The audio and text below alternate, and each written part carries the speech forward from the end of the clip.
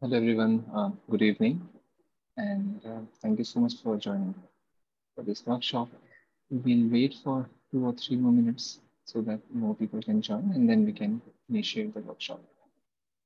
Before we start, a few ground rules. Please keep yourself on mute, and in case you have any questions or queries, please note it down, and we will be addressing it by the end of the workshop. And yeah, and in case either of the panelists are not audible, and if you face some difficulty, just drop text in the chat box.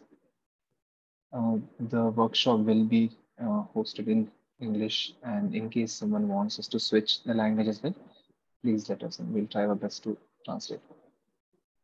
We'll start at 4, 6.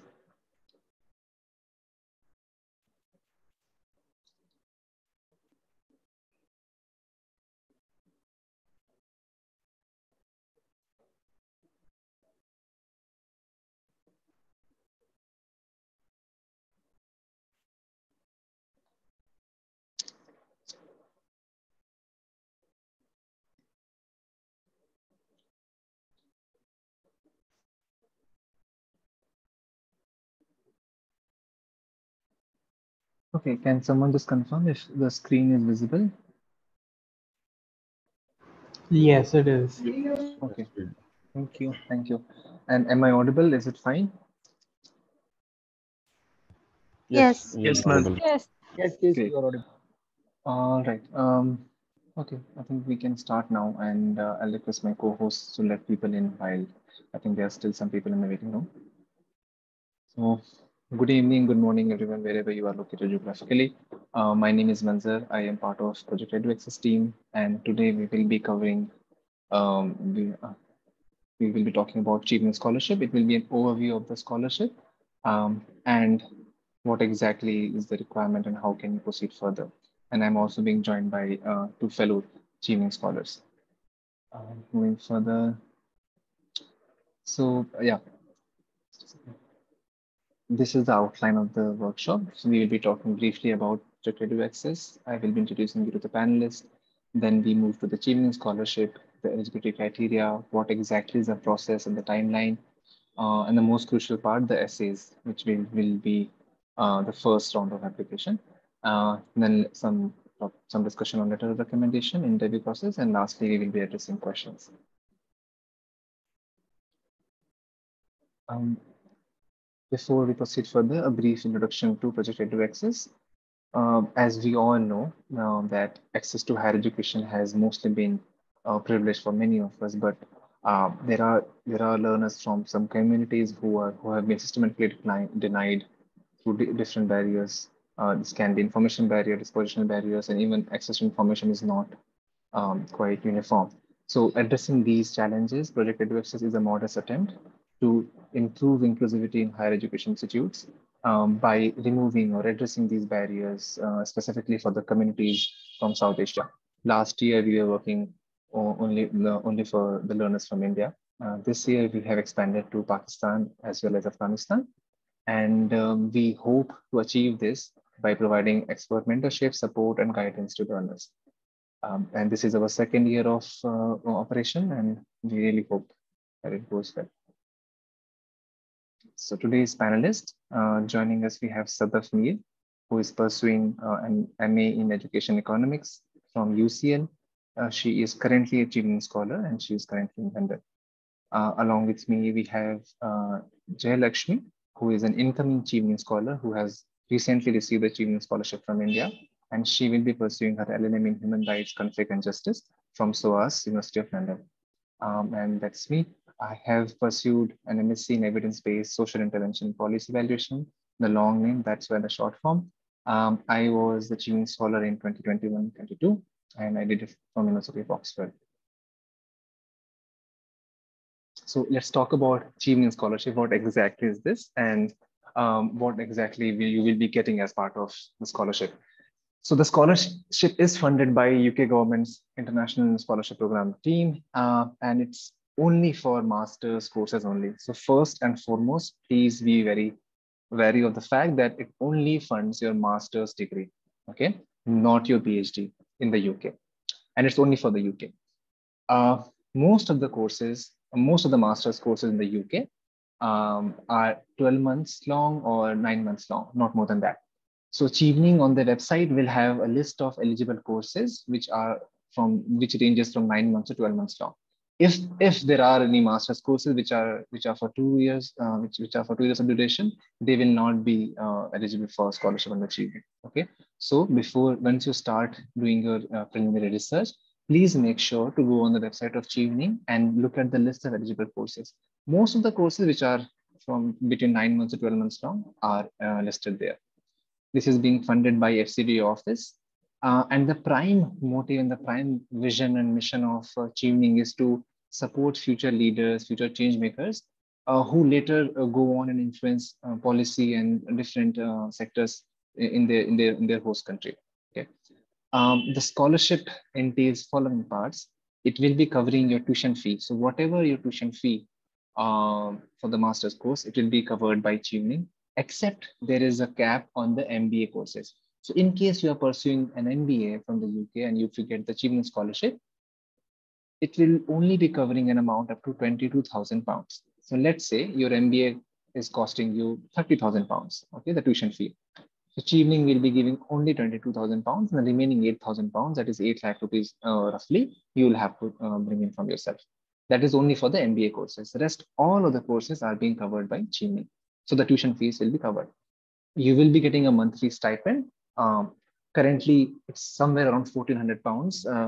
Sadaf can rectify if I'm wrong. So for London, the colleges which are based in London, you will be getting £1,400 or £1,500. 1,500 right now.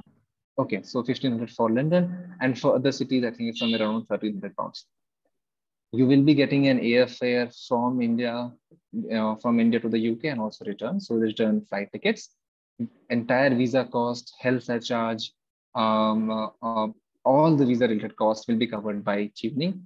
Once you arrive in the UK, you will be getting an allowance, and also once you are about to come to your host country, that is India, you will be getting a departure allowance. If you have to attend Chevening events, that is, let's say, a farewell event or orientation event, for that as well, you get a small amount of grant through Chevening. So these are largely the monetary benefits and other benefits you get.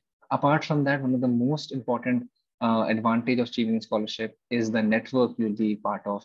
Currently, we have more than 5,000 alumni who are Chevening scholars, and they are spread widely across the globe. So every year, roughly around 1,300 scholars from the globe, across the globe, they come to study their masters in the UK. So you become part of a huge cohort, and people from different backgrounds, you will be meeting them while you're studying degree in the UK.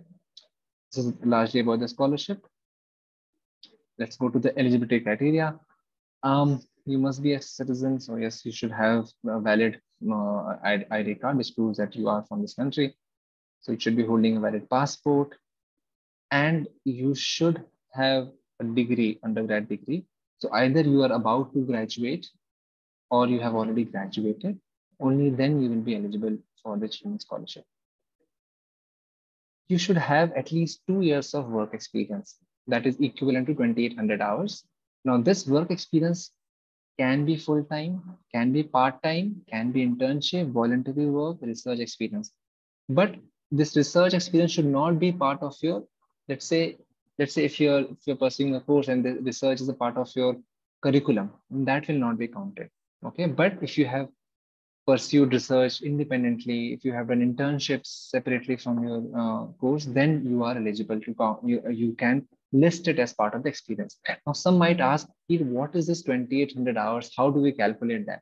So when you'll be filling the application on the portal, they have a calculator. So you just need to write the number of hours you have put in every week, number of days. Let's say you work 3 days a week and you give 4 hours every day. So that will automatically calculate from that particular work experience. And by the end, it will give you a cumulative number. And that should be more than 2,800 hours or 2 years to be on a safer side. So please be very careful about listing your voluntary, internship, non-voluntary, and non-paid, unpaid experience as well. You'll have to come back to India after your course is completed. For at least 2 years, you'll have to stay here. So if there are people who plan to go back who plan to settle down in the UK after their degree, please do not apply for the scholarship because Chevening will not let you stay there once your visa has expired, and it usually expires after 6 months or 5 months of your course completion. Okay, you should apply to 3 courses, and you should have at least one unconditional offer by mid-July next year. So the process will start. I'll be talking about Jayalaxmi will talk about the process as well. But next year, around July, by July, you should have one unconditional offer, which means you have fulfilled all the conditions laid by the university in the offer letter. Okay. Once you have all of this, you are eligible for you can apply for the scholarship. I'll briefly talk about what exactly the selection criteria, but in the further slides, both Jayalaxmi and Sadaf will be talking about specific essays. So largely the essays and the selection criteria of Chevening looks at your leadership and networking skills, what exactly do you plan to study in the UK, and what are your career goals and how does it align with your course of selection? Like if you are studying public policy, and how is it aligning with your career? Okay. So your essays on leadership and influence will be assessed. Networking, we already talked about it. What has your work been in your field, and how rigorously you have worked, and how committed you are towards the change, and all of that is being considered when they look at the essay. References also. You have to shortlist 3 universities. At this point of time, when you're filling the application, you just need to list the courses. You don't need to have the offer letter because anyway, the university applications open in September, October. Okay. And I've talked about the career goal as well. One important. You're not audible, Manzer. Sir, you muted yourself. Is this better now? Yeah. Thank you. So if I'd like your attention on this particular part, the career goals here, whatever career goals you list, it should in some aspect, in some capacity, align with the UK government's work in India. Okay, in particular, in that particular home country. That way, it sets your application apart. For that, you need to do some research. What exactly your field is, and is UK working in that domain in the country? And I'm sure there are many projects going on. Anyway, my panelists will be covering these essays in detail in further slides.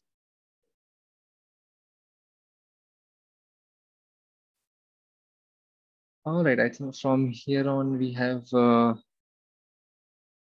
Jayalaxmi. Yeah.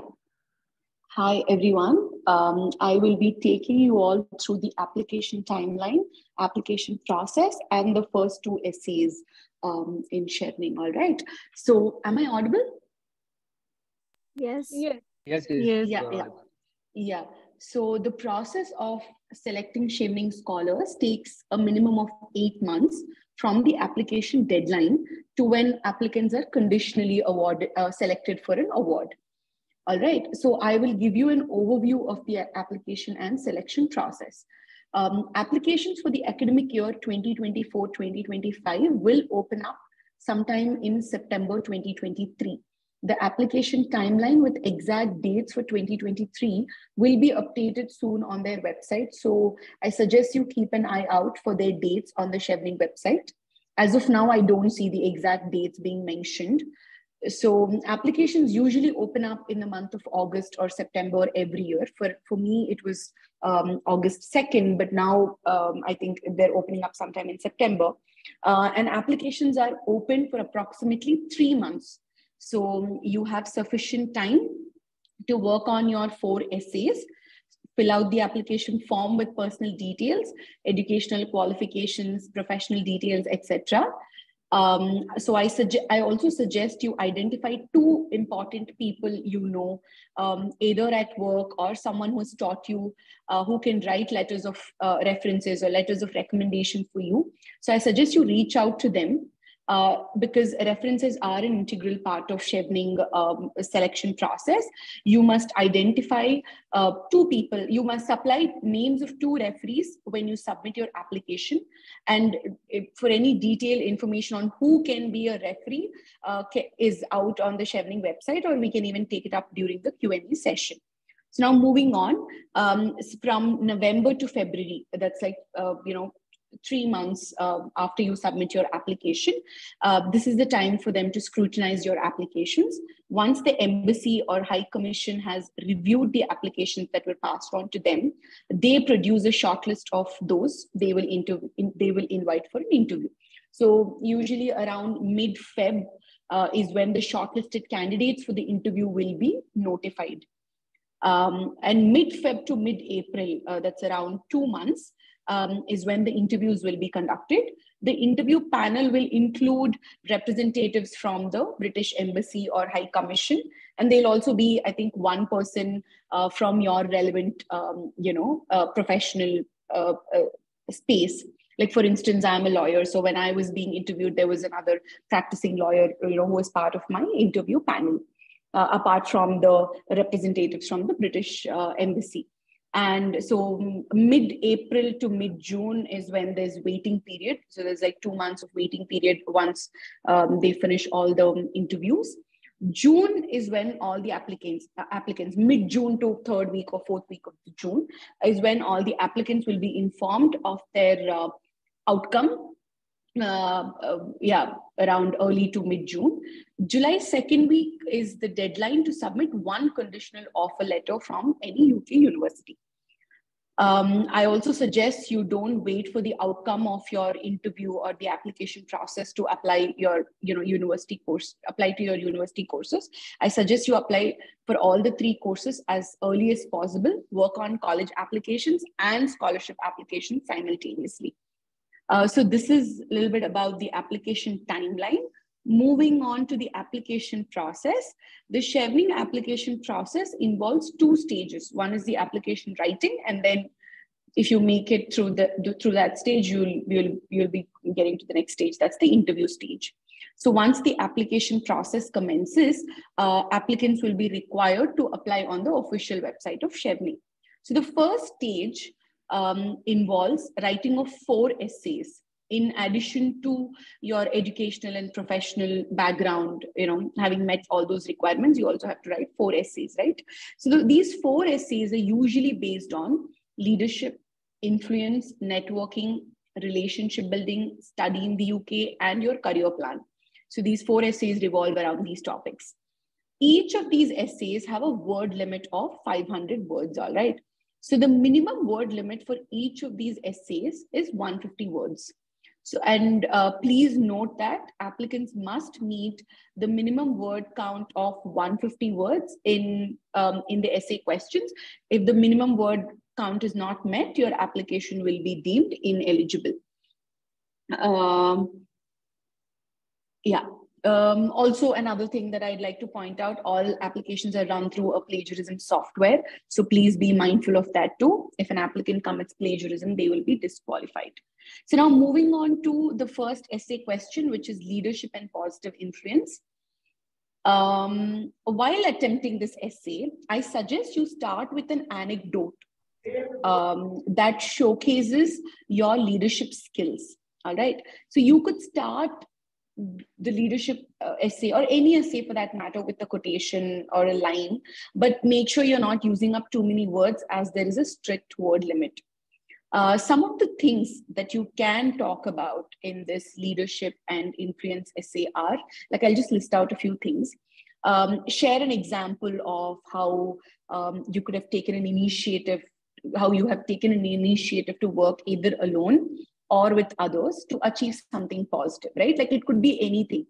It doesn't have to be something that's path-breaking, something very huge. It can be something as simple as starting a committee on a student campus to forming a book club or organizing a protest or mobilizing people for a collective action, etc. So you can use examples from your early academic experiences, or even you can date back to your school experiences rather than examples from your most recent or current professional experience to showcase your leadership abilities.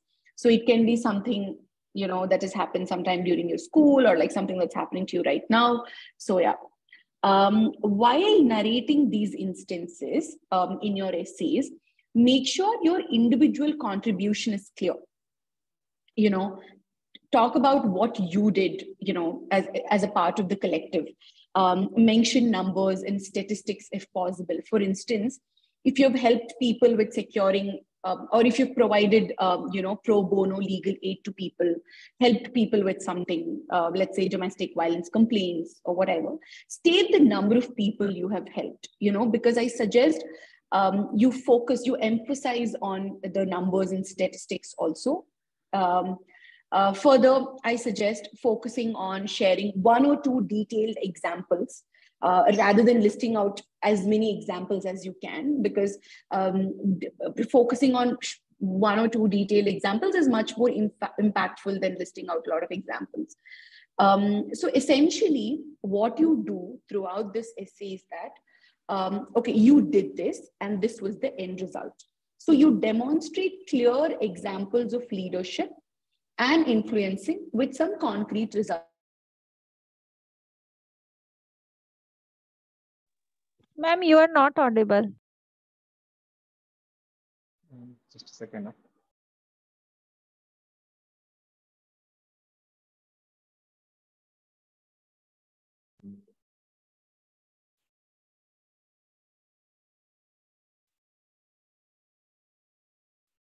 I think we might have lost the connectivity there.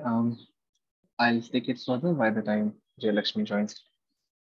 So she was talking about incorporating and quantifying impact. So let's say if you have worked on any particular project, please give the numbers around that.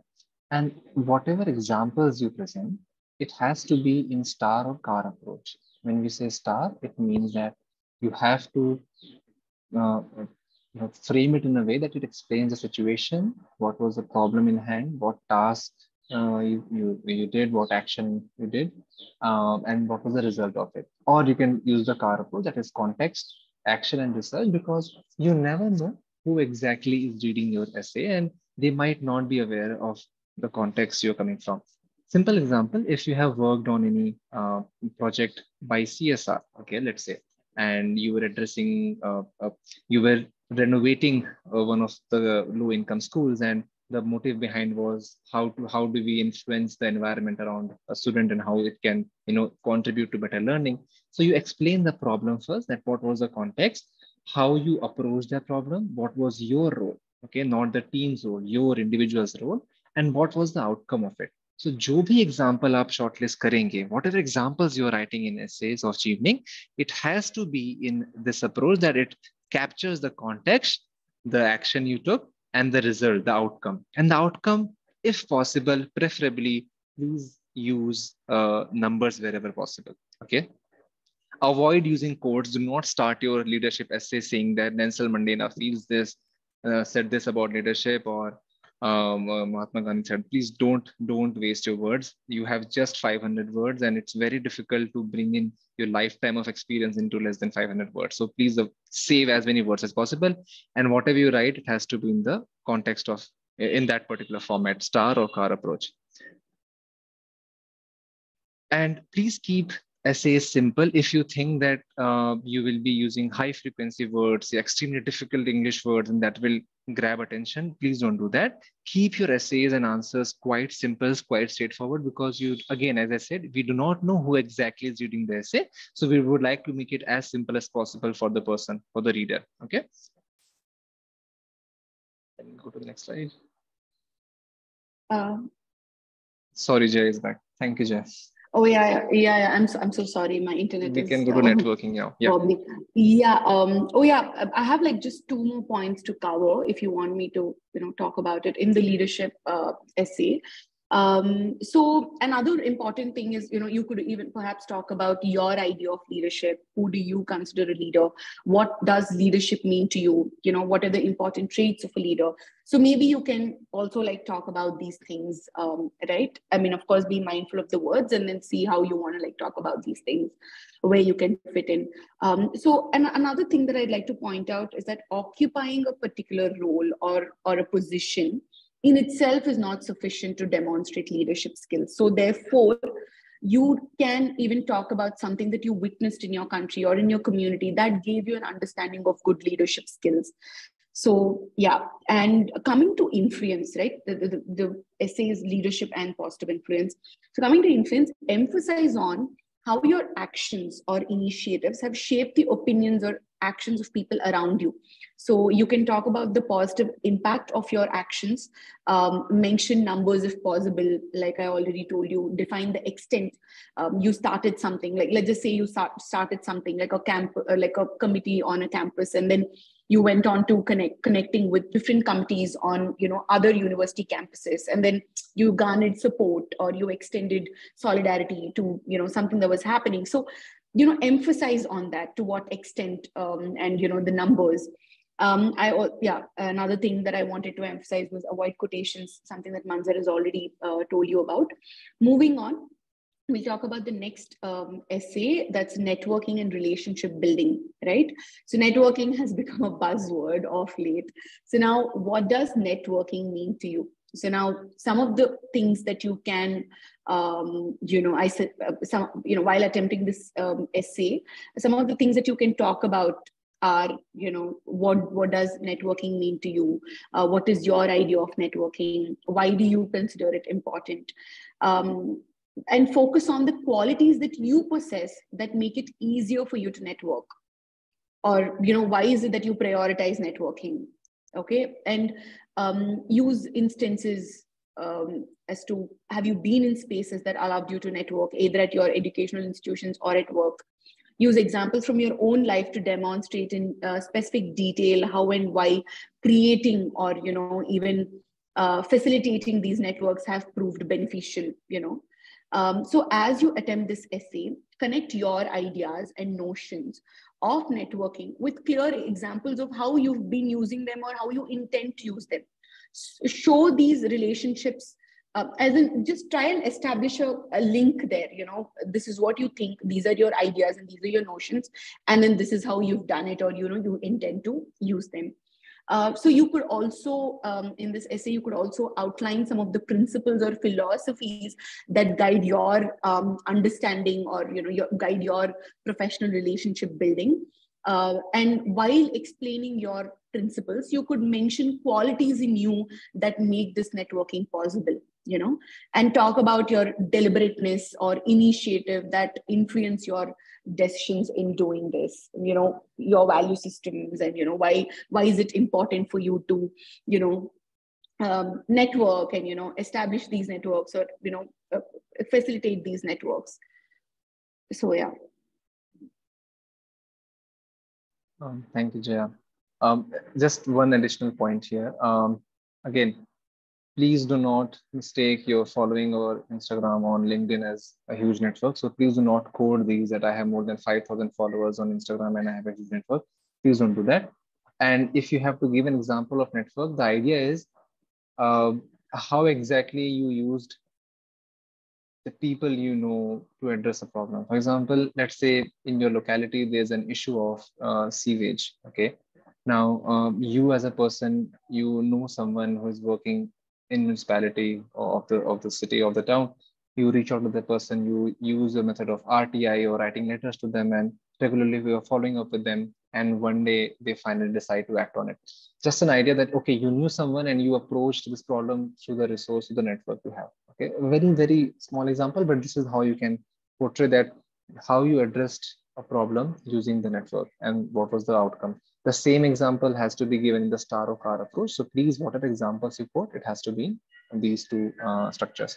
Now I'll request Sadaf to walk you through the next two essays, which is choice of courses in the UK and your career plans.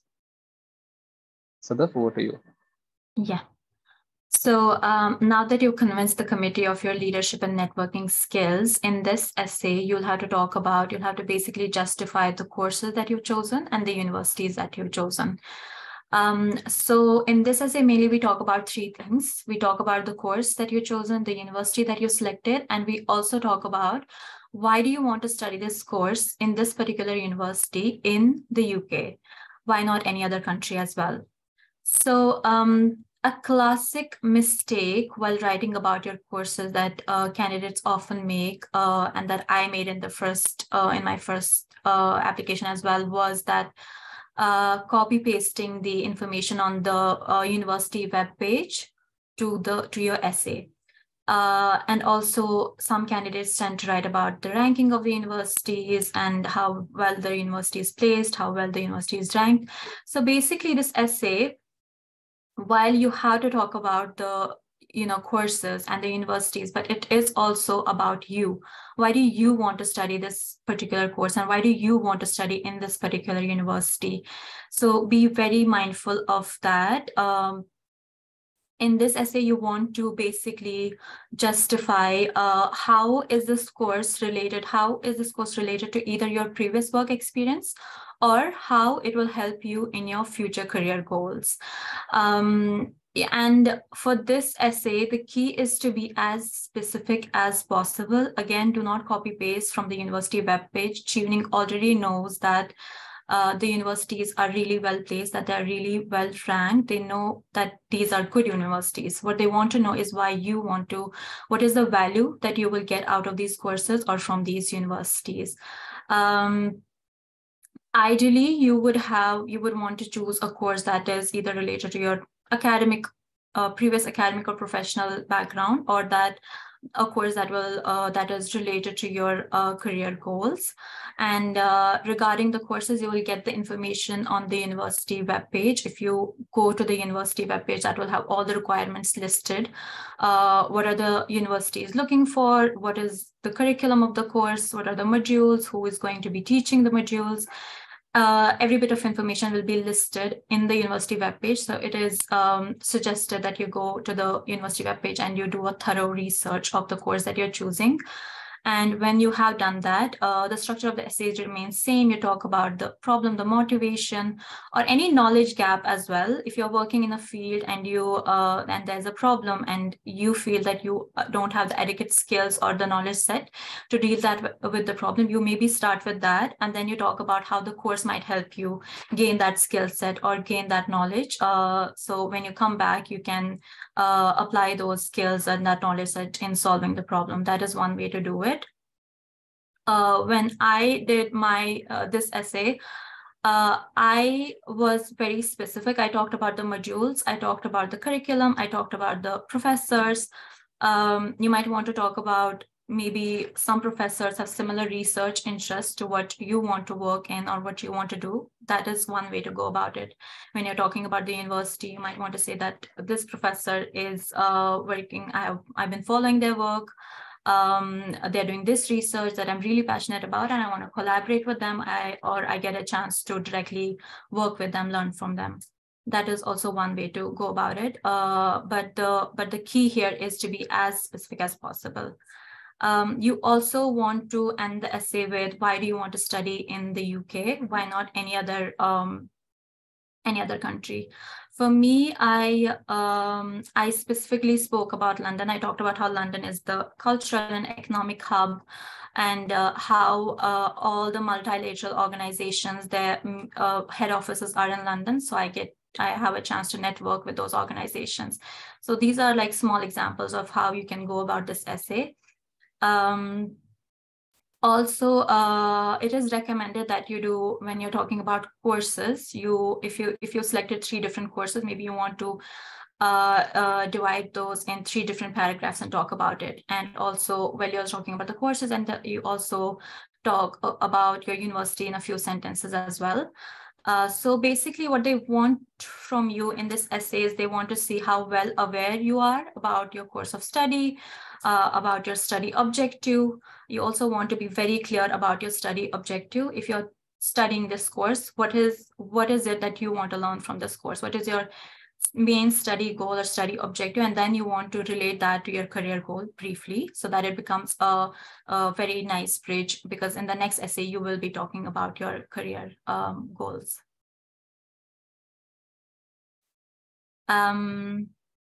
So this essay is make or break, I'd say, in your Chevening application. A very important essay, and you might want to read the cue very clearly. It says Chevening is looking for individuals who have a clear post-study career plan. And Chevening also requires you to talk about your short-term career goals, your long-term career goals. At the same time, they want you to also consider how these might relate to what the UK government is doing in your country. Again, very important point, and a point which a lot of candidates do miss. So for the career plan essay, we want to be ambitious, but at the same time, we will also want to be realistic. If I'm talking about, I want to be the Prime Minister of India in the next 5 years, that is impossible. So you might want to, yes, we want to be very ambitious, but we also want to be realistic. And whatever we want to divide the career goals into, ideally into 3 parts, the short-term career goals and the medium and then the long term. The short term would be the immediate career goals. When you go back, what do you want to do? And then between 2 to 5 years, what do you want to do then? And then the longer term career goals. Again, use of data or statistics will make your case stronger. That greatly helps. Talking about impact also greatly helps. How your career plan or how, so this is the essay where you want it not to be self-serving. You want to talk about the impact. You want to talk about how your career goals are going to benefit your country or your community in the long run. So you need to demonstrate that very, very clearly. Maybe the short term, the immediate career goals, you can talk about yourself. You can say that this is the role that I want to be in. This is the organization that I want to work with, and this is the work that I want to do. But especially your long-term career goals, if you're talking about 5 to 10 year career goals, you want to make it about the community, about the country. What is the impact that, that is going to have, or what is the broader problem that you want to solve, or what is the vision that you have for yourself. So the vision and then the steps to how you're going to achieve that vision, basically. As I already said, you want to talk about your short-term and long-term career plans. And then again, the key is to be very specific.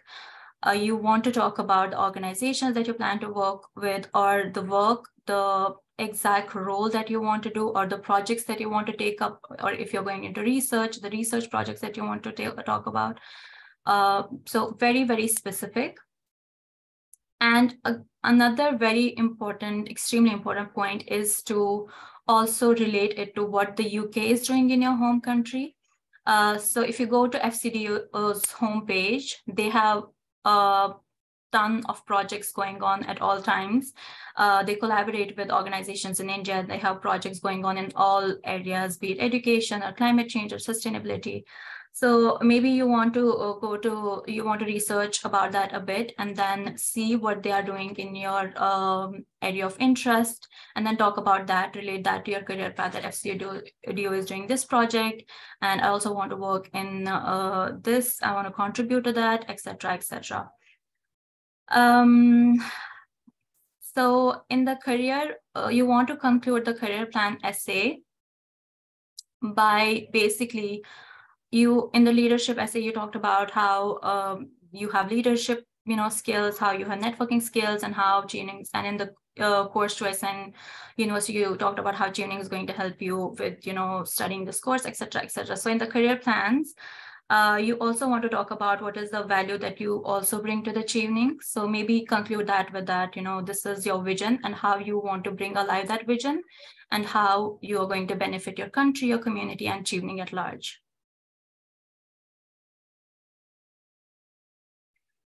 Moving on from the essays, Chevening will require you to have 2 references. Ideally, it should be an academic and a professional referee, or it can be both academic, both professional, but it is advisable to have at least 1 professional reference.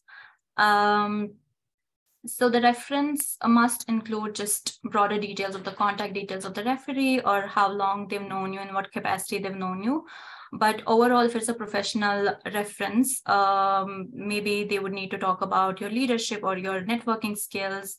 If it's a academic reference, they might want to talk about your intellectual, personal, interpersonal qualities, and how able you are to complete an academic program in the UK. So after your essays are done, ideally you will get an interview call in February. you will get an interview call, and then the interviews take place between March to April. And then you're able to select your slots for the interview. So I think if you have gotten to the interview part, most of your work is done, because the interviews are really, really chill. They're not very difficult interviews. They're not technical at all. They do not talk about your subject matter, or you know how interviews usually are technical. They talk about, for example, if you're studying business, they won't ask you questions about your subject, about business, etc., etc. The interviews are mainly focused on 90% focused on the essays that you've written. So if you're going to reach the interview stage, that means they already like your application. Now they just want to put face to the paper, because until now they only known you on paper. You know, you demonstrated that you're this person. Now they want to see if you're really that person. So your interview is that chance to be able to put your, be able to convince the committee that yes, you are that person that you demonstrated in your essays. So it is advisable that you really revise your essays very well, because the questions will mainly be from your essays. And if there are general additional questions, they won't be around your, they won't be technical questions at all, just about you, just to getting to know you better. Yeah, that's about it.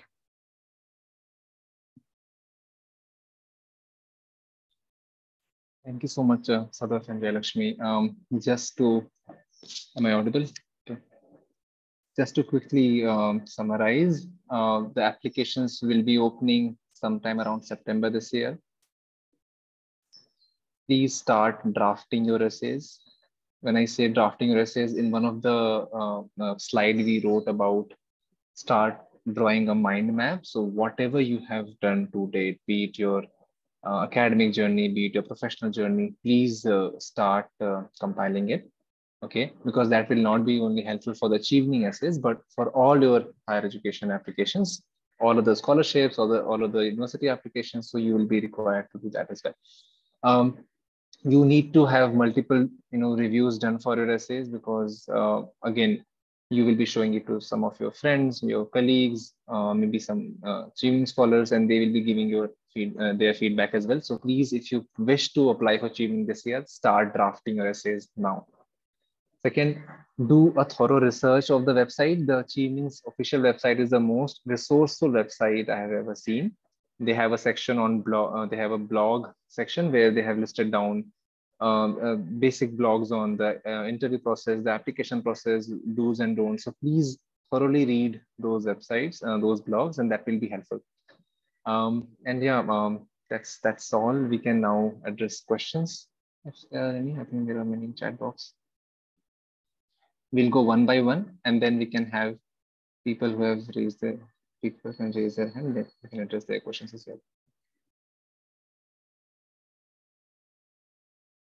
For some reason I can't.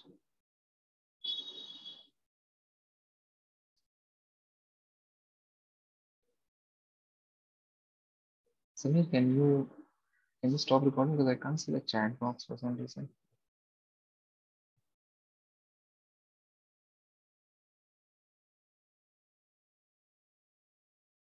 Okay. The first question is I have not been able to find the exact place to see the list of courses in Chevening site. Have they removed it? I don't think so. There will be a list of eligible courses. So please try again. And if you still don't find it, you can reach out to either of us and we'll try and find it. Can we avail the scholarship for deferred admission? Yes, you can. Yes, you can. At this point of time, you don't need to get the offers from the university. All they want is 3 names. That's all. So आप अभी 3 नाम बता दीजिए university का, उस पे essays लिख दीजिए. ऐसा हो सकता है कि इन 3 में से किसी में रिजेक्शन आ जाए, खुदा ना खास्ता. So you can inform them during the interview that I have changed my choice of course. This is my new course. So you get one chance during your interview to change your choice of courses. It's not highly recommended, but it's still fine. That will not decide your achievement by outcome. So yes, you can avail the scholarship for deferred admission as well. Just clarifying, do we need to have the admission from the offer? No, you don't need to get the offer from the university at this point of time. all you need is clarity on what course you want, which university you want to apply for, and just list down their names. And in the essays also, you have to explain it properly. The website mentions that any mandatory employment that counted towards your undergrad or postgrad course would not be eligible. Yes, as I mentioned in the first slide, in the initial slides, if it's part of your curriculum, they will not be considering that. But let's say if you did an internship during the summer vacation or winter break, you can highlight that. Can we? Okay, Lakshmi has already answered this question. Please, friends, no update on mentorship program. We have more than 900 applications. We are still reviewing it. So please, no questions on what is the status for mentorship program. We are still, trust me, we are still reviewing it. And hopefully by next month, early next month, you will be hearing something from us. Samir has already answered. Thank you. Can these be similar 3 courses in 3 different universities? For example, can I list masters in creative writing from 3 different universities? Yes, you can. Yes, you can. Okay, now I'll ask Sadaf or Jaya to answer these questions. So, can we use short online courses certificates to add value to our learners? Sadaf or Jaya, would you like to answer this? Sorry, what's the question again? The question is, can we use short online courses certificates to add value to our learnings? In the essays or in the resume? I think it's in the, so Fatima, if you can just clarify this. Can you please confirm it? But I think even if it's in the essay or I don't think you give a resume, you might give an additional certificate in the education part that you can add. So that's the question, if I'm not wrong. Okay, by the time Fatima confirms. Another question, Sadaf or Jaya, if you want to take this. What is the acceptance rate for Chevening in India, looking at the number of applications every year, maybe last 5 years? I think it's 3% in India. Is it 3% or 1%? Overall global, it's 2%, I think.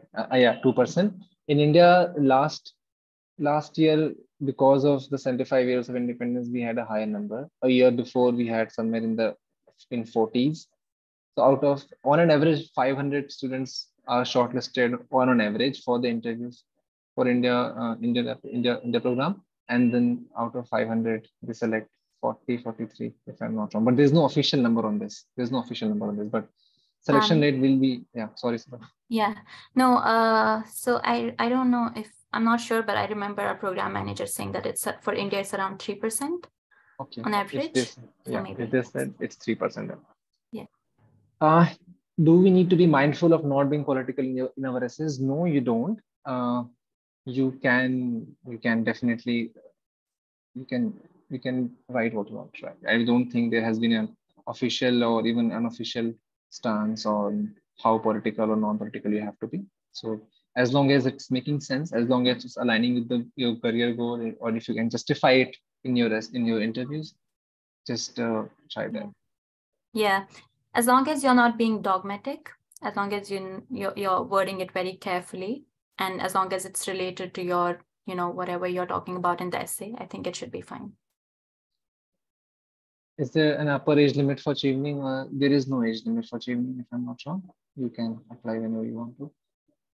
Other questions have been answered by Jaya. Is the interview online or offline?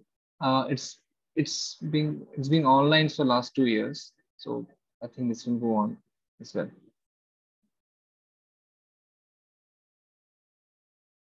Okay, again, please, questions related to the, okay, Samir has answered that.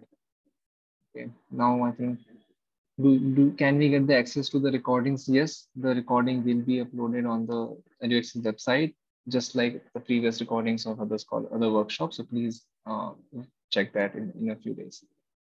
Does community work outside the, okay, Sadaf and Jaya, would you like to take this? Does community work outside the ambit of any organization count towards work experience? Yes, I think so, because they don't only require you to have formal like work experience, like working with an organization. It can be any voluntary work, it can be internship. So yes, I guess that it should not be a problem. Yes, you can count that as well. It's completely fine. Will the PPT Zoom recording available? Yes, we hope to upload it on the website, so please keep a track of that as well.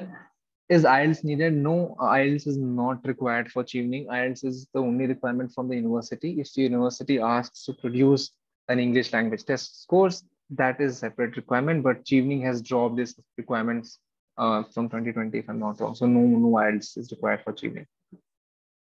Applications close somewhere around November, so early November. But let's wait for this year's timeline. Usually August में खुलते थे, November तक चलते थे. अभी September बोल रहे हैं खुलेगा. So just keep a track of the website and their social media handles. We'll try to answer it soon. I don't have 3 master's courses to choose in the UK. Since I'm a PhD applicant, I'm applying for MPhil program at Cambridge. Can I mention only one course? This is a tricky one. Sadaf, do we need to give at least 3, or 2 is fine, or 1 is fine? I think we need to do 3. Yeah, the requirement is that you need to have 3. You can have 3 courses from the same university or 3 different courses from 3 different universities, but it is advisable to have 3. Just a second. Jayalaxmi You don't have to apply to all 3, but you can just talk about it in your essays. If you're very sure that you're going to get into the one course that you're applying to. So you don't have to apply to all 3, but yeah, you will have to write about it in your essays. Okay. Are we done with? No, I don't think we still have questions left. Welcome to the people who have raised their hand. Just a second. Is there a 4-year undergrad criteria in the UK? Again, it depends on the course or college you're applying to. So it's usually 2:1 ratio. Just look at the requirement of the course and accordingly you can apply. But I think most of the course undergrad criteria of India, even if it's a 3-year undergrad, it's eligible. Do you want me to take the next question? Yes, please. Would it be okay if we receive an acceptance from a UK university, but it is not one of the 3 universities we listed on our applications? I think this is something, if you want to change the preference of your universities, this is something that can happen, during your interview or post your interview. If this person were to write to the Chevening head, isn't it, Manzer? Yes, because I did something very similar. Yeah. So, I mean, if you want to change the preference of your universities, this is something that you can change later. And the next question is £1,500 stipend is per month or per year, and this is including stipend, food, accommodation, tuition fees or not. So for this year, they're giving us around 1,615 or 16 pounds stipend per month, and this is only for your living expenses, and tuition fees are separate. We need to have 2 years work experience post our UG course, or will in-course internships count? So I say even voluntary work counts. Isn't that so, Manzer? Yeah, internships do count, right? Yes. Voluntary. Voluntary and paid internships. Yeah, they all count. I am from state civil services. Last time I got offers from universities, but I was not selected for Chevening. Please suggest few points for improving my Chevening application this time. I think this is a very broad question. I think you need to be a little more specific. Can you repeat the question once? It says I'm from state civil services. Last time I got offers from universities, but I was not selected for Chevening. Please suggest few points for improving my Chevening application this time. Yeah, as Jaya said, it's a very broad thing. I mean, maybe you could write to one of us, and we can get into the specificities of it. What if we don't have any leadership experience? What can one possibly do to build that experience? This is also something I don't think we can strictly suggest or advise. But like I said in my presentation, I mean, if you have witnessed something, and and that incident sort of helped you understand what good leadership means, you could also use that in your essay.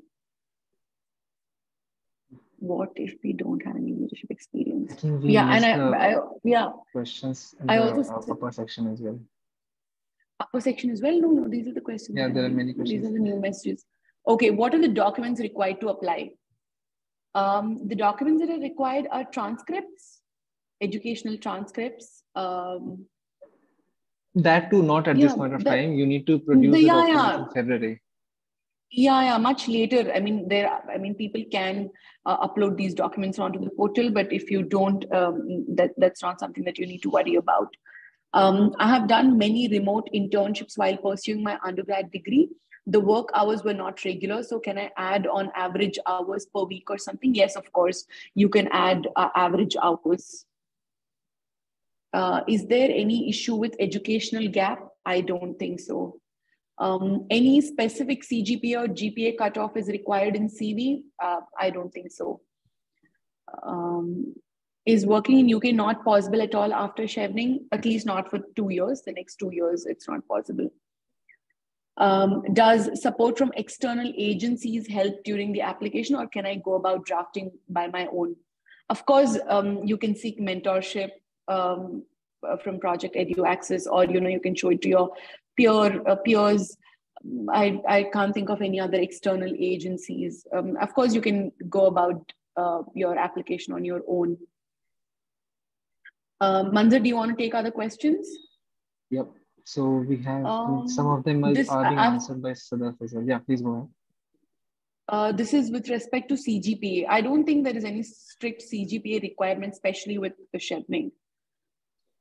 Thank you so much for your guidance. I need a little bit more clarity on the UG grade requirement. What would an Indian equivalent be for UK 2-1 undergrad degree? Also, are UG scores seen contextually or in absolute terms? For instance, 7.2 by 10 might be top grade for English or history, but might be below average for economics. But I really don't think there's any hard and fast rule with respect to CGPAs.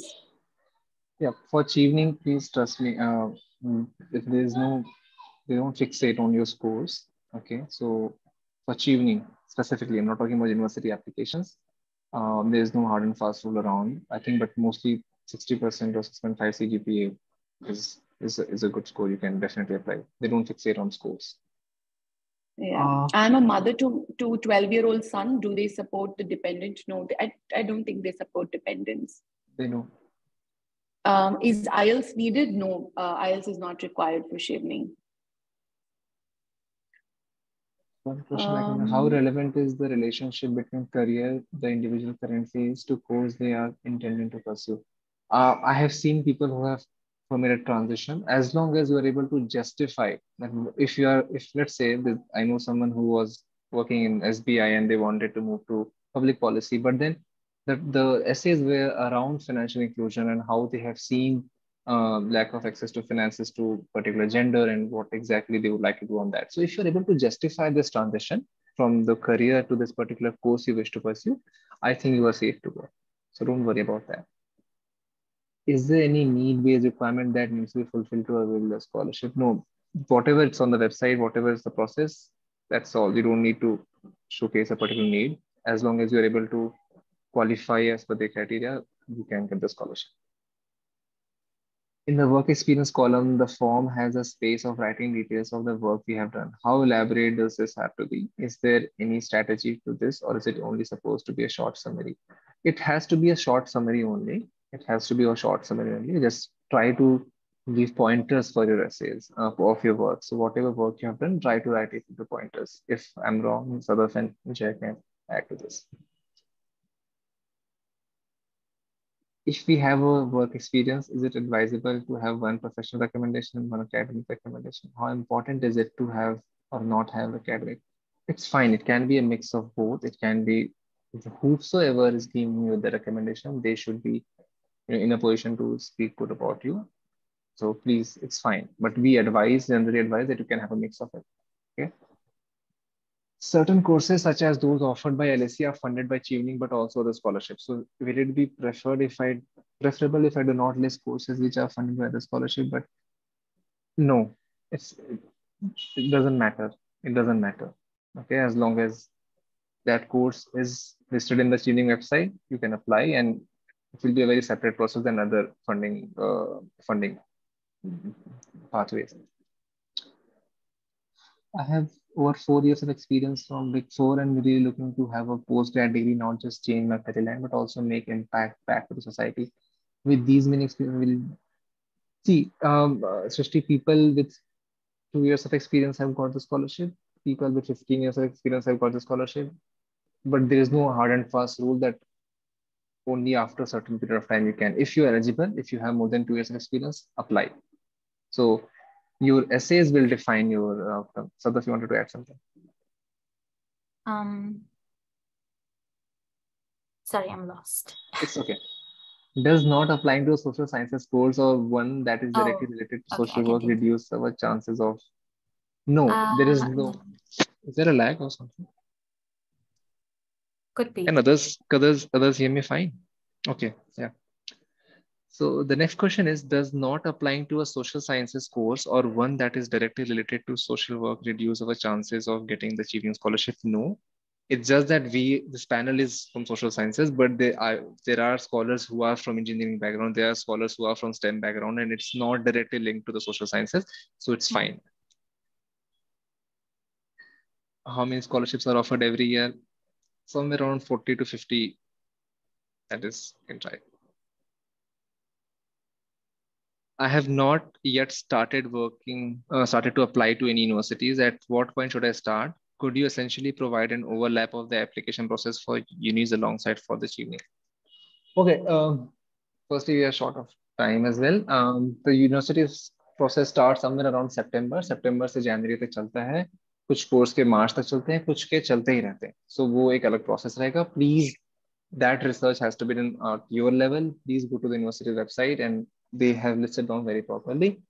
September is the ideal time when they start. So please start preparing from now. Once you have your Chevening essays ready, that can be used for universities as well. So my personal advice would be focus on your Chevening essays first. Focus on the funding part first. Sadaf, can you let people in? They're in the waiting room. Rest, I think, has been answered by Jayalaxmi. We can now move to, okay, there are too many questions. What if I already have reference letters? Can I just upload them along with the information they need about the referees? You can, but you don't need to upload reference letters or transcripts at this point of time. It's only until February they ask for it. So please wait. What about psychology? Will the Chevening Scholarship Committee adhere to this course? If the list is mentioned on the website, the course is mentioned on the website, yes, they will. They will not say no to any particular course, as long as eligible. Freshers can apply. I just completed my graduation in July. If you have completed a graduation, undergrad degree, if you have 2 years of experience in voluntary or field internship as well, you can apply. I'm not quite outright extrovert, having very limited social interaction, even in my professional endeavors. Could you share? Give me a second. Could you share a quick on how I can back my networking section? See, even networking does not mean that it has to be from outside your professional space as well. Even in your personal professional space, in your professional space, if you have worked with teams or let's say colleagues or let's say teams located in different geographical location, and then you have together worked on a task or project, you can mention that. So it need not be your social extrovertness or how social you are as a person. It can be in professional space as well. Okay. Now I think we need to start taking questions from people who have raised their hands. So what we'll do is, do we need to provide certificate evidence of professional experience? No, they don't. Ask for proofs, but do not give any wrong information, because if by any chance you're caught, you'll be blacklisted, and that's not good.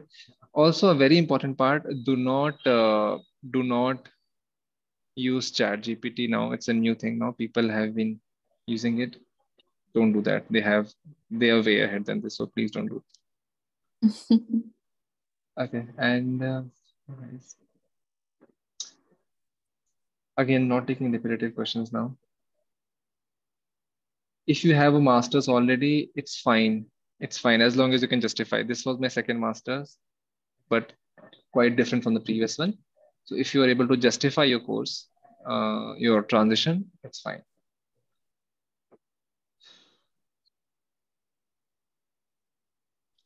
Okay, people who are asking questions around what is upper class, second class equivalence, please, you can just look at the websites, straightforward. It's 60%, if I'm not wrong, but basic research, please do it. Please do it. Again, cross check on this. I'm not really sure, but I think it's 60% upper second class. If we have three different courses, we have answered this. If we have three different courses in three different universities, will it be difficult to justify why the courses are so? No, it will not be difficult to justify. As Sadaf has already talked about, is look at the professors, look at the modules they teach and how it aligns with your career goal. That is fine. Do we need to explain what we want to come? Guys, you didn't pay attention. Clearly, we have mentioned short-term, mid-term, and long-term plan. You should explain it that way. List the name of the organizations, and that will be helpful. Is getting accepted by university and Chevening two separate things? Yes, it's a separate thing. University applications has a different process. Chevening has a very different process. It's a scholarship process, so you need to secure both separately. Great. I think now we'll take. Okay, no one has raised their hands. I think we have addressed everything. If anybody wants to raise their hand last. Shishu, I can see. Please go ahead.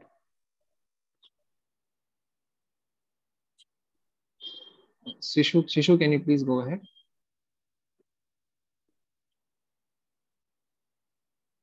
Just a second.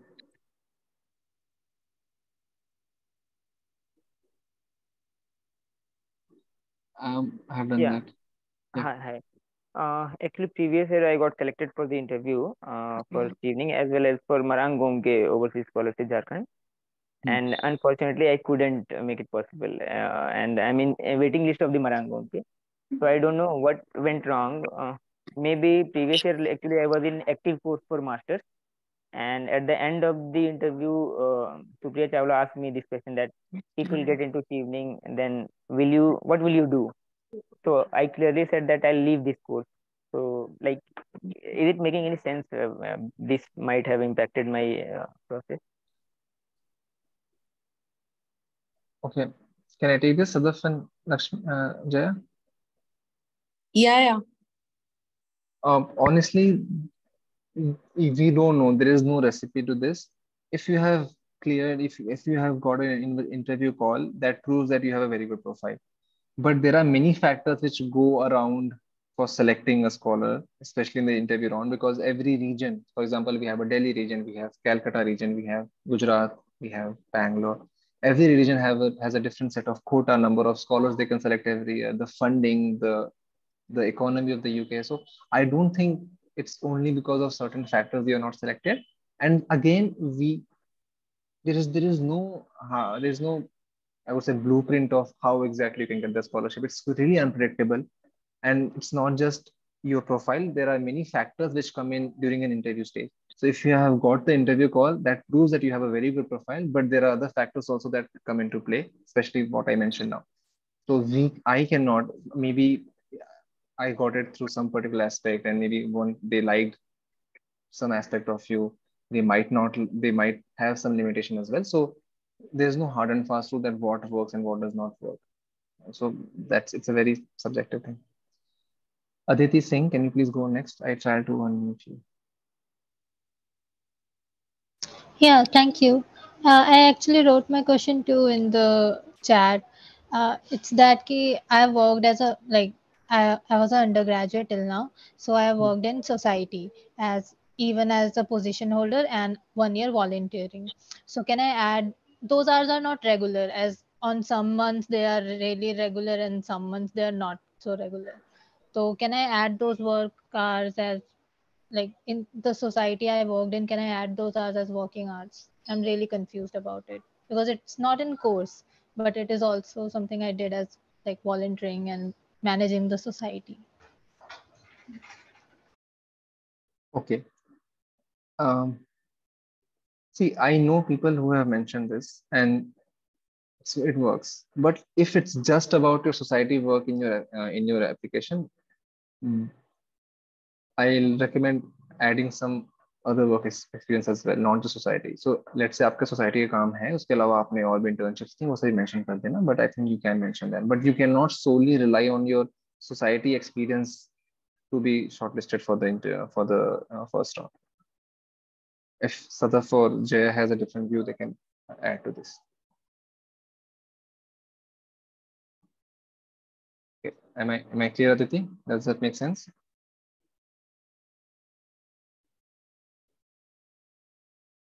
Okay. I'll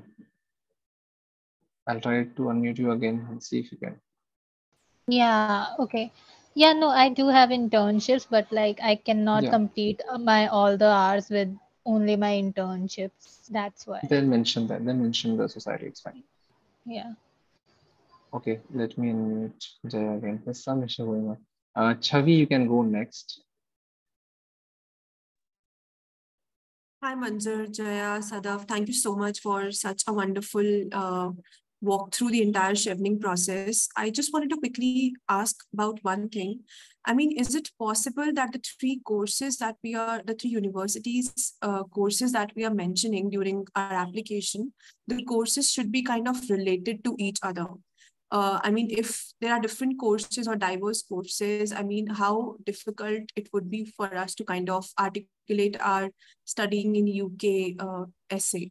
So just wanted to get a hands-on on this.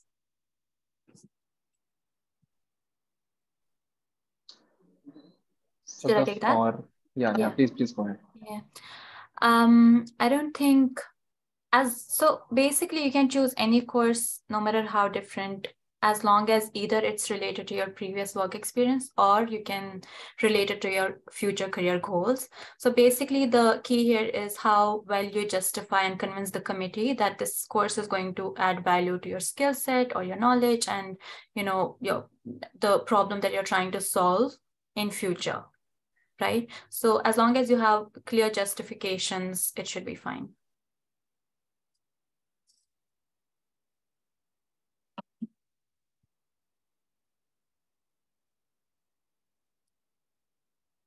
I'm on mute. Neil, you can go next.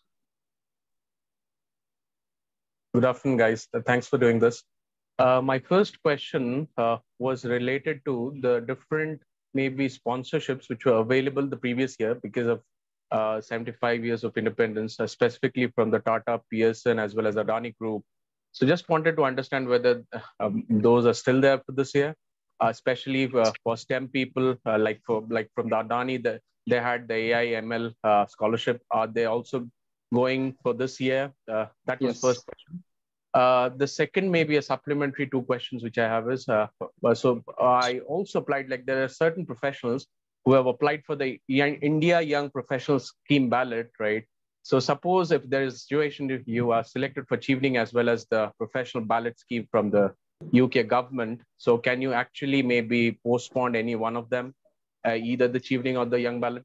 And the last question may be difficult for the team, was for your mentorship program, right? I understand like the number of applications you have received, now it has become equally competitive as the Chevening. So just wanted to understand, even if people are not selected, can we reach out to you on LinkedIn? Thank you. Okay. First answer, yes, the Adani, Unilever, Tata is still going on. I know people have got the AI one through Adani. Jaya can add. Jaya is the latest entry into the Chevening cohort. So Jaya can add if there are. No, I was a Chevening scholar. So there were scholars from my batch who got Adani and Tata, but I got the Chevening. So I don't know if the procedure is any different. I have no clue. I don't think I can shed light. Yeah. I'm not sure. I was asking, do you know of other like Tata one? Because I know about Adani. I know about the HUL. I know about Adani and Tata. Yeah. Okay. Then it's there. It's still going on. Second question on the ballot one. Honestly, I haven't checked it properly, and this is a question which is completely out of my domain. And I'm not sure if Jaya or Sadaf might also know about this. So this is the latest question for us. We will have to check that. So I'm so sorry for this. The last question on EduAccess mentorship. Um, we are trying our best, and if Sudhana Khasta, if you don't get shortlisted for either one-on-one or cohort mentorship, you can, I don't know, maybe Sadaf and Jaya can talk about themselves. You can reach out, but let me be honest, it's difficult. It takes time to respond for me. For me, I don't know about Sadaf and Jaya, but yeah, they can talk about themselves. Yeah, I have a lot of direct messages as well. Yes, you can reach out on LinkedIn. I'll put the link to my LinkedIn here. Feel free to reach out. But as Manzer said, it might take a while because yeah, bandwidth issues. But yeah, do reach out. Yeah. Yeah. Okay. Likewise. I mean, I got direct messages too. So yeah, reach out. We'll do as much as we can. Yeah. Okay. Mahima, you can go next. Thank you, Manzer. So I wanted to ask, let's say I've applied to a particular university and simultaneously the Chevening Scholarship process is also going on. When does the two clash? I mean, do you get the interview results before getting an offer from the university, or is it vice versa? No, the interview results will only be out mid-June or like third week of June. And then the deadline for you to submit a unconditional offer from a UK university is July 13th. At least for us, it was July 13th. So up until then, you have time to submit your unconditional offer letter from UK, not beyond that. Okay, and often when do you like get the offer letter from universities? It depends on when you apply.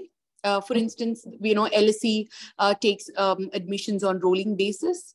There are universities that start their applications sometime in September, and then applications go on until end of December or early Jan. I don't think there is any uniformity with respect to that.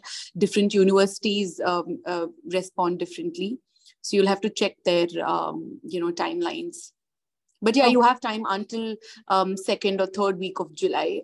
At least for us, we had time until second week of July to submit an unconditional offer letter from the UK. Yeah. Okay, so ideally we are like expected to hold an offer letter to be on a safer side, right? Also, Yes. I suppose for some universities you have to pay the reservation amount, right? That you are going to take up that seat. So is that the case or no? Like nothing? Some might ask that you have to give a deposit or some initial amount, but if you are in the process of Chevening outcome is about to come in July, you can request them and say that, okay, I'm waiting for Chevening's outcome, please wait. So you can do that. Oh, okay. So you can inform the university that you have applied for Chevening. If you have got the interview call. So let's say if you get the offer letter from the university, and if they say that pay £100 to secure the admission or this thing, tell them that I can't pay, wait for the scholarship outcome, and they might consider that. Okay. All right. Yep. Thank you. Janvi, you can go next. Okay, so in my case, I have done work experience and it doesn't actually meet the criteria of the entire working hours required. So now I'm doing work experience again. So which has to meet the criteria of 2,800 hours. So it does meet the criteria of 2,800 hours. But will they consider that I'm currently working in the field, or do they want 2,800 hours complete before I'm applying? When you are applying, let's say if you apply in October, and till that point of time, you should be having 2,800 hours because the first long listing happens in December. ठीक है, so portal से shortlist तभी करते हैं. तो you October तक जितना work experience आपका ऐड होता है वो ऐड करते हैं. ठीक है?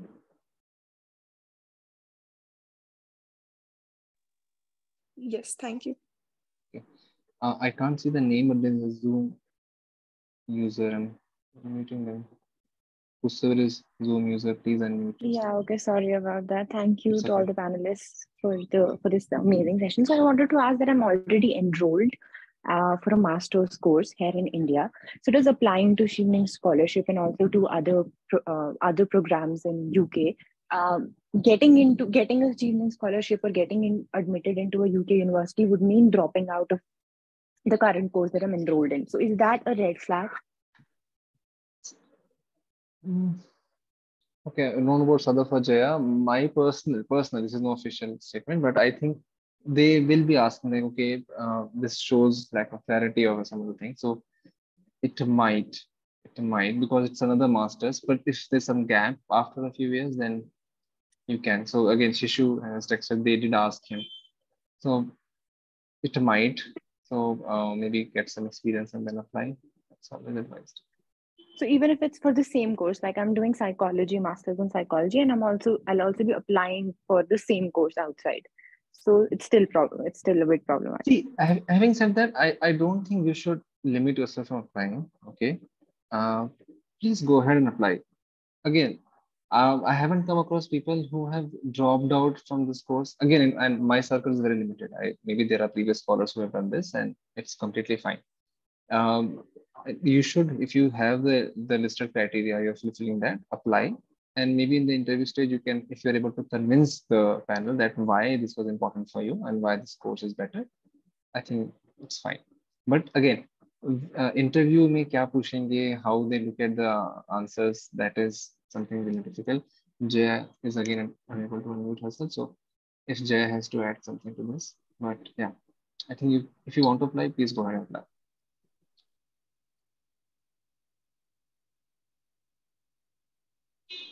Okay, all right. Thank you so much.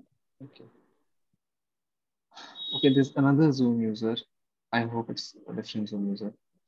But it will be helpful if you can enter Zoom. Yeah. Yeah, hi.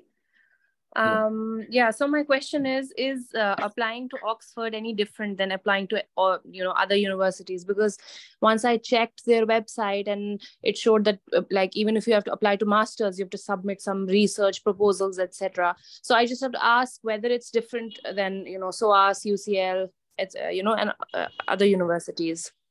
So, and also second question I have is that, do we typically get the offer letters from the universities before the interview time, so that like if we don't get those, we can at least tell the the panel that we have not been selected or something like that? Thank you. Sadaf or Jaya, would you like to take this? So, I don't know about the Oxford process because I've not put myself through that process. So Manzer will be able to answer. But with respect to hearing back from your university, like I already mentioned, you have time until July 13th. At least for us, we had time until July 13th to submit an unconditional offer letter from UK university. So at the time of interview, if you've not heard back from your university, you can, say that, and they will wait, until the time. Until the deadline. So I don't think you have to worry about it. Answering to the first part, yes. So again, some courses will ask you to submit a research paper. Some courses will ask you to submit a writing sample, which can be academic, which can be, it depends on the course you're applying to. Oxford has different departments, and every department has a different requirement, and so is the competitiveness. But it's not very different from other universities. So even LSE will ask you to write one SOP and one sample of writing sample. But it is very subjective, and you'll have to do research on your own that which university is asking what course is what is the course demanding for that admission process. So Oxford might have different departments and their own processes, but it's more or less similar to in other universities as well.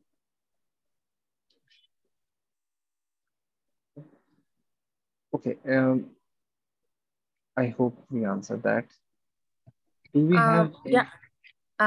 So you answered my question. Thank you for that. But I would like to ask Jaya that, so which means that if we do not get to hear from the universities till the day of the interview, And so can we communicate to them via email or stuff like that? Because interview tak nahi bola hai कि कौन सा university है, तो बाद में अचानक से can you just pop up with an offer letter from the university जिसका आपने उनको mention ही नहीं किया है कभी, so वैसा होगा तो क्या, Yeah, no, so if you go through the Chevening website, right, they have clearly mentioned that there is a different deadline for you to submit an unconditional offer letter from a UK university. So whether or not you mention this, during your interview shouldn't, affect the decision. Yeah. Don't you think so, Manzer? Yeah. Yeah, shouldn't matter, yeah. I think. Any more doubts? We still have 2 more minutes. We will be uploading this. People are still coming. I'm not sure how will we address your queries, but you can reach out to Sadaf or Jaya, and if they have time, they'll respond. And since we are doing it along with our full-time work and EduAccess, so again, bandwidth issues. Chavi, is this okay? Please go ahead and ask. Yeah, just one last question. How daunting was the entire process for you all? And minimum, how many drafts, I mean, for the essay questions, all of you have kind of, prepared, just to get a heads up. Sadaf, I would nominate Sadaf to answer this question. So I applied twice. I was rejected the first time. The first time I applied, I did multiple drafts and I worked on my essays for about 4 months and I was rejected. The next time that I applied, I did it in 2 days. So there's no correct answer to this. I was lucky. This was my first time. That was the first time I got through. The process is daunting. So whosoever is preparing for Chevening, please consider this as a marathon race. Getting a scholarship is a separate process, and getting the university offer is a very separate process. So from now, this is July as we speak. July से next July तक, this is almost 1 year की journey. Be prepared. It's going to be a marathon journey. Multiple drafts. My essay alone got 7 changes, 7 drafts. So some get it in 3 or 4, but depends on the background you come for, how easily you are able to communicate and write or draft. I took my own time. So again, it's going to be a long process, especially the waiting period is going to be daunting. So be prepared for this, and all the best. Okay, we'll have to wrap up in 2 minutes, friends. I don't think we have more time than this. Mubashir, if you can go next.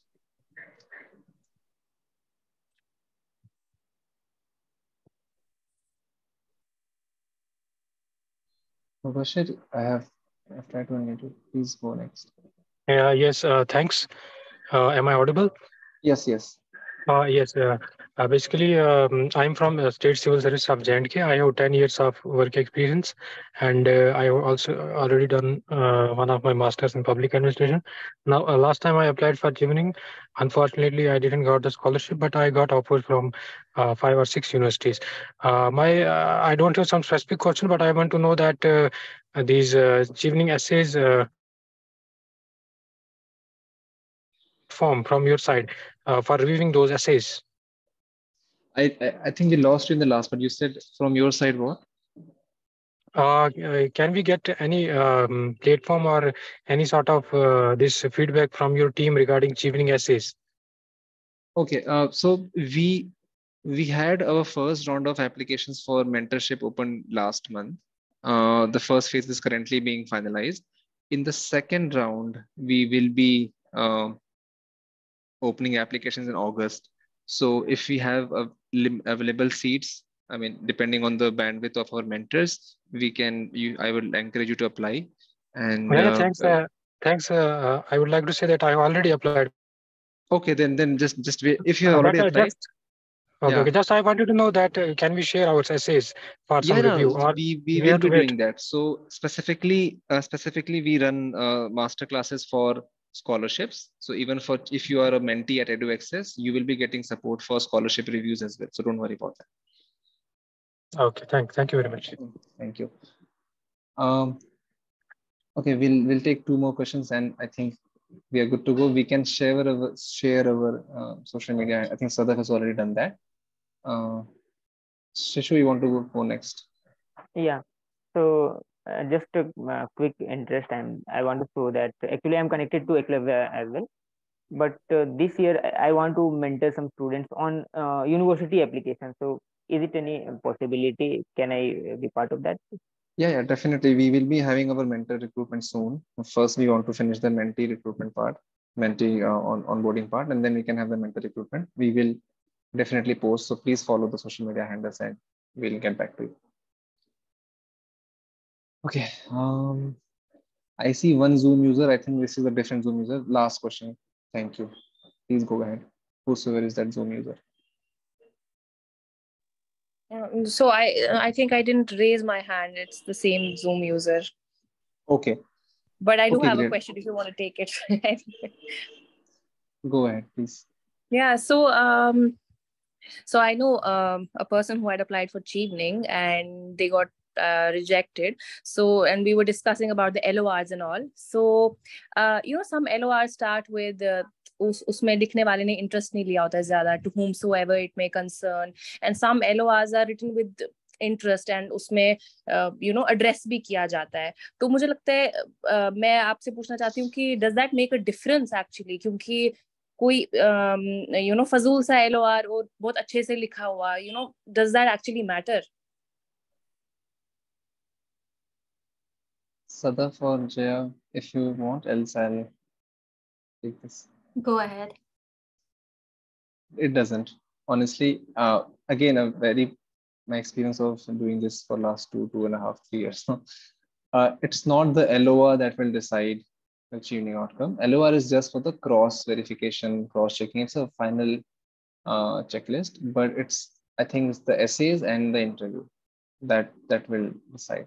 But having said that, there is no official, scoring criteria. We don't know.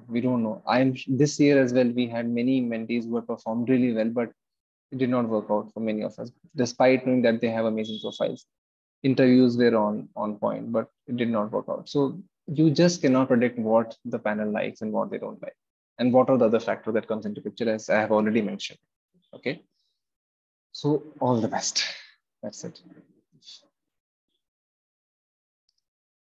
A few people are asking if they weren't selected for mentorship in June, would they be selected? Can they apply again in August for the EduAccess?